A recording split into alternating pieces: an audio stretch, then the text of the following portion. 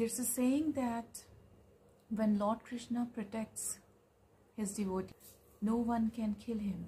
But when Lord wants to kill somebody, no one can protect him.